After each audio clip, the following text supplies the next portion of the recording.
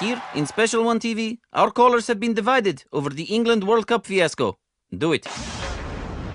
Mick McCarthy, do you have sympathy for Mr. Capello? You can't get away from it. Buck stops at manager at the end of the day. Line 2, Roy in Ipswich. Hello. Alright, right. Do you think the England failure rests with Mr. Capello? There you go again, blaming the manager. The manager had nothing to do with it. Mr. Capello's a brilliant manager at the end of the day. Really? A brilliant manager, brilliant. You should never, ever, ever, ever blame the manager. Sorry, excuse me a moment. Have I just entered another dimension or something? No, Mick. But Roy, surely the second goal by Lampard means that FIFA and Sepp Blatter can... There you go again, blaming Sepp Blatter. Sepp Blatter's a brilliant administrator. What? A brilliant administrator.